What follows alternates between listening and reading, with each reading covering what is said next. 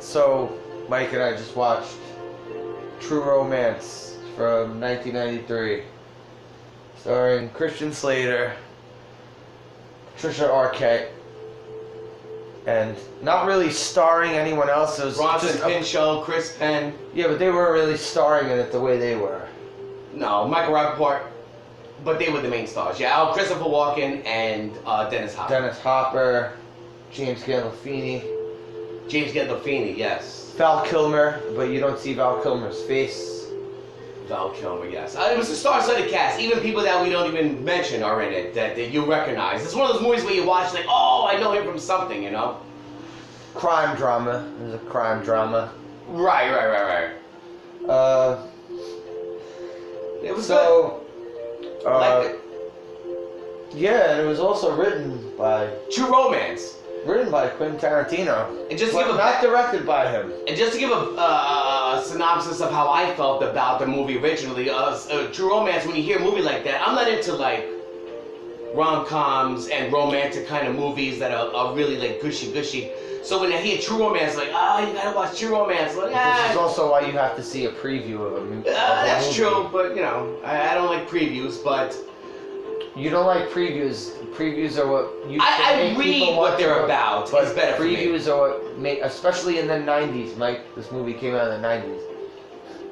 I read right. But look, you hear True Romance, you think, oh, it's gonna be like a girly flick. Imagine taking a girl on the first date to a movie like this. Well, yeah, it depends on you'll have to find out about their. It's a violent ass movie. Written by Quentin Tarantino. And it's a really, really violent movie. But you would never think it though. Watching the first few minutes, you're like, okay, this is a love story about a guy, you know, goes to the movie theater and meets a woman who loves him, and then they fall in love and get married pretty much the day after, right? But there's something before that when they're married is that he's basically a loner who's striking out. Who loves karate movies. Bars and stuff, but you know, the opening scene, he strikes out at a bar. Runs a comic book store. But the girl, Patricia Arquette, comes into the movie theater spilling popcorn all over him and is like, oh, and then like, you know, acting like... Like she just met him. Yeah. They fall in love. Come to realize, and not to give too much away, we just give you the beginning because it doesn't matter. She also tells him that that she didn't just come there and met him. She randomly, right? She was hired to meet him. She's a call girl. Right. She's a call girl. Right. That was sent there by his boss at the comic book shop. Right. And it just pretty much takes off from there. I mean, I don't know what to say about this movie, True Romance. You know what to say about it. We just watched it. We. Yeah, I know, but I mean, I don't want to. I mean, I'm sure there's a lot of people. It's a crazy movie. I'm sure there's a lot of people haven't seen this movie yet because this is not really a popular. I mean, some people have seen it. You know, it seems like it was more popular in the 90s than it is. Well, right now you don't hear anything about it. No. Right, it's not like a Scarface. No, but Indiana I heard Jones. a lot about this movie in the 90s. But it doesn't get to play like old school movies would. No, it like doesn't. Star Wars, Indiana Jones, any movies like that. From it doesn't, despite it even being Quentin Tarantino involved in it. It doesn't make any sense. And who directed it? Tony Scott. Tony Scott. And it has a lot of actors in it and actresses that, like, you watch the movie, like, oh, I know her from this, I know him from this. And anybody who's a Christian Slater fan probably seen this movie. But this is also kind of like the winding down of his mainstream acting. Oh, this was at the back nine of his career? Kind of. Yeah, what did he really do past 1993? I don't know. I mean, he did The Boiling Point, which... What was it, Boiling Point? Boiling Point. No, what was it called? Broken Arrow. Broken Arrow, yes, with John Travolta, yes. I keep saying Boiling Point. Who was Boiling Point? That was Ben Affleck, right? Boiler Room? I don't remember. I'm mixing up the whatever. Yeah. But see, this is why I bring up the thing to talk about, so you could stop. I would still. That's why I'm derailed. I'm derailed for a reason. You know, I don't know what the hell I'm talking about most of the times. Anyway, he decides they get married. She got married like a boy. She said there. She tells him about her pimp and her, oh Jesus Christ, who plays her pimp. And she's only been a prostitute for 4 days and 2 dates. He was the second date. And who's her pimp? Gary Oldman. Holy shit. Gary Oldman, yes. And I can't even tell you, if you've ever seen this movie, how Gary Oldman is. Insane. Yeah, insane. You remember him from such movies as Fifth Element or Batman. From such movies as? But he's really good in this movie. Really, really good. And the movie is just insane. Well, there's a lot of murder. But one thing about the movie, though, it just, from start to finish, it's interesting. Like, there's no dull points. Even Quentin Tarantino... No, there really is no dull points. Quentin Tarantino's movies have a lot of dialogue, but this really... And he does bog down a lot. Well, also, but the dialogue is great. Notice he didn't direct this movie, though. He didn't direct this movie. Yeah, they might have cut some dialogue part that he'd written out in it, but they really cut it down nicely. I mean, they did a good job with it. I liked True Romance. I really did. I mean, it's a true romantic movie. It's truly romantic. I mean, so they visit his father after a massacre ensues after they get married, and his father is played by Dennis Hopper.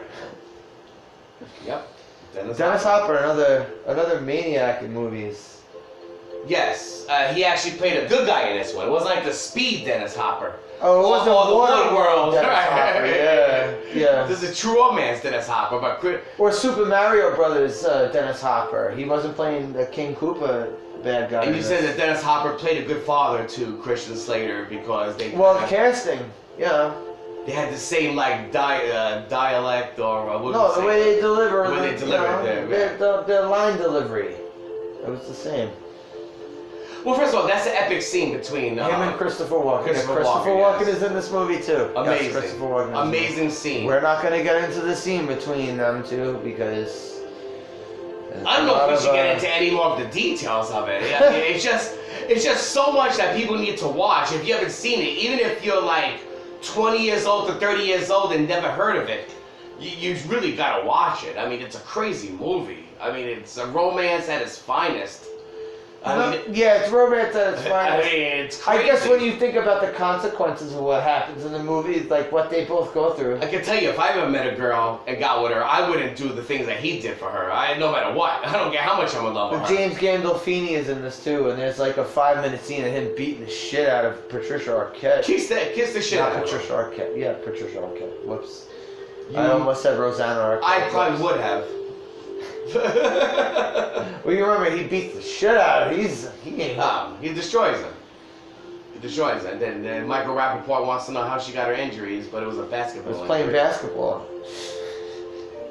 No, it's a great movie. I mean, there's so many things involved in it that even, you know, like, I mean, the acting was great all the way around. I mean, Bronson Pinchot, Balki. Goddamn Balki. Well, pretty much is the Balki reason. from Perfect Strangers. Balki from Perfect Strangers is in this movie. Well, people are gonna be like, what an asshole when they watch this movie because he does some stupid shit. Chris Penn and Tom Sizemore. Well, Chris Penn and Tom Sizemore, they're the cops at the end of the movie. First of all, Val Kilmer. Val Kilmer is in this movie, right? He's one of the highest billed, I'm looking at him right now, at the list of the highest billed people. Val Kilmer is... His name was like second in the credits 4. in the beginning, which is... Right here, the list I'm looking at, he's 4, right? Val Kilmer is in the movie twice. Yeah, twice. And you really see his face at all. And you don't see his face it's at all. It's like a dramatization. You don't see his face at all. Like when you see a Dark Side of the Ring dramatization. And what is he in the movie? Elvis. He's Christian Slater's conscience yes, as Elvis. I guess it's conscience. Yeah, Christian Slater loves Elvis. But as Elvis. Well, Christian Slater loves Elvis. It looks like Elvis a little bit, Christian Slater, in the movie. Come to think about it. Didn't really pick up on that. When he was at the end, the way he was dressing at the end, yeah. But his glasses he would wear too. Yeah, like he was very Elvis Elvis-ish. Yeah, he was Elvis-ish. Right, he loves Elvis. But like, so does this mean that Christian Slater is some sort of schizophrenic? some sort of. Well, they never explain it, but He you has have to some sort say of dual that personality. there's some kind of psychosis in there. Yeah. Dual personality, something. Yes. He talks to imaginary people, and he guides them. Like he talked to Elvis before he walked into that drug deal with Gary Oldman, and that was the reason why he If did Elvis, if you go into a bathroom, I guess and he's trying to say he's a little crazy. Elvis as your conscience is trying to tell you to kill pimps, Yes.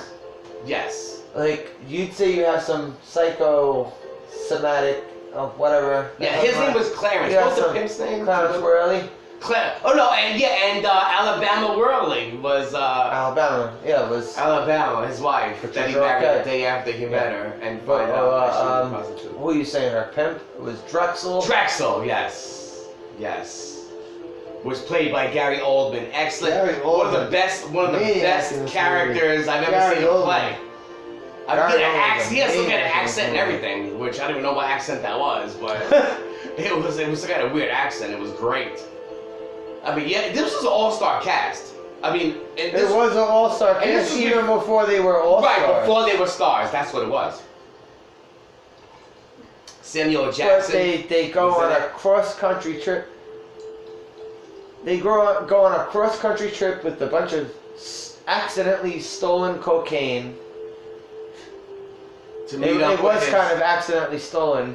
right, because he thought he was just taking Alabama Whirly's possessions originally. And they end up going to California to basically try and sell To flog it. a whole. Hock it. It wasn't even a suitcase. It was at like $1.3 million or something like that. It was Jesus trying to Christ. sell for like 200,000 or something like that. He just wanted to get the money. It was a lot of drugs in that. But you had suitcase. seen this movie before, and you I've didn't seen it twice remember a before, lot but of I this don't when you were remember just anything I watching. watched. Yeah, you didn't remember anything we were just watching from this. Yeah, I don't remember. Dude, I watched Star Wars again earlier, and I didn't remember And anything. so- I was on Star Wars. I know, man. I was talking about the latest one, not the original. I know, man. I know. And sometimes it makes these conversations very difficult. Yes, I'm very difficult to deal with when it comes to that. Yeah, I know. It is ridiculous. But I gotta tell you though, I love the movie now again, doing the rewatch as much as I loved it when I originally For me, watched it it. still holds up. Oh, I think it was ahead of its time, like a Scarface type movie. I think that people watch it now, they'd be like, oh my god, this movie was made in 92. Again, 92. It did have certain parts that I thought was like, oh, this is pretty dumb. But Right, that one part with James Gandolfini, where he, when she had the corkscrew, Swiss she Army was knife or stabbing whatever. him. But she yeah, was stabbing him in the foot with a yeah. corkscrew. But there was very few corny parts in it. It was pretty much action packed the whole way through. I mean, it was crazy. It was violent as hell. And violent as hell, bloody It as hell, was and a lot of violent as romance. hell. There was a lot of romance. Yeah, a lot of romance between two people. I guess that's why it's true romance, because there's only romance between. Who do you think was the biggest unseen star in it? Like Brad Pitt? Obviously, it was Brad Pitt. You got to be Brad because Pitt, right? The Brad stoner. Brad Pitt lays on the couch throughout the whole movie, It pretty much is the reason why smokes they get weed, caught. and gives up vital information as to the whereabouts. Yeah, 2 times. 2 times he gives it up. It really was amazing. But yeah, he was a good stoner, and he was smoking like the honey thing. Oh yeah, it was like a empty honey jar of a bear, yeah, right? it was a bear. Yeah. yeah, he was good in this role. A lot of people died, to say the least. A lot of people died. Yeah, it was amazing. I'm not gonna tell you who lived or died, but A lot of people died in this movie. Yeah, it was really insane. I give it. Look, if you have to give it 5 stars, I give it 5 stars. I mean, there was nothing wrong with it at all. I mean, it was great. I mean, the cast. I mean, everything was great about it. That guy Saul, who played the Do you movie think producer. Val Kilmer had some sort of like squabble with the directors? Like, And then he decided to not show his face. do you think? I don't know. You think there was some sort of they're always like, because he's in the credits. Usually when someone's in something like that, they'll be uncredited. Usually when there's a role like that, they'll be uncredited. They won't be fourth in the freaking opening credits. And fourth is good for the part that he played, because he really didn't do anything in the movie No, he didn't. except play the conscience of. Exactly. Christian Slater's conscience, basically. Yes. But it wasn't really a conscience if the conscience is just telling you to do one thing, right? I gotta tell you, this is one of my favorite Christian Slater movies of all time. I mean, you know, not that I like many Christian Slater movies. The Legend of Billie Jean was a dope movie. Yeah, you were talking about that earlier. The Legend of Billie Jean, yeah. But let's do a quick video just talking about this, without spoiling it, right? well, we're trying to spoil. We're not gonna spoil the ending or anything like that. We'll just give you a synopsis. But I highly recommend the movie. 1993, True Romance. Written by Quentin Tarantino. Written by Quentin Tarantino, starring Christian Slater and Patricia Arquette, and a bunch of other people who are just there for 5 minutes, basically. Yeah, pretty much. A lot of people didn't last. A lot of well-known people that are there for like 5 minutes total screen time. But it's a roller coaster ride. I mean, it really is. Yeah, I mean, it goes up and down. It's insane. And let me tell you, in fact, there is a roller coaster in the movie. right. I actually forgot about that. That's what they do there, a little deal there. There's a literal roller coaster in the movie. Yeah. No, it's a fabulous movie. True Romance is a great movie, and it has everything. I mean, it really does. Comedy, drama, killing, thriller, horror. It's great. And romance. And romance. You forgot romance. And true romance. Bro. Not just regular romance. True romance. And she looks great. You know, now she looks great in this movie. Was this the same Arquette that was in the other Quentin Tarantino movie, Pulp Fiction? Where she was... No, that's her sister. Rosanna that was her sister. Arquette. Okay, Rosanna Arquette. The one I almost made the mistake naming before, yes. Right. This is Patricia. I think she was in the show Medium, or maybe that was her sister, but yeah, they had a show. But yeah, she looked great in it. And Dennis Hopper, and they all did a great job. Great movie. I mean, 5 stars, or even a movie that from 1992. You don't have to say 5 stars over and over again. I have to emphasize it. So I give it 2 thumbs up. Cisco Neighbor here. Sometimes we'll review movies where I'll do this, but R.I.P. Have a good one, everyone.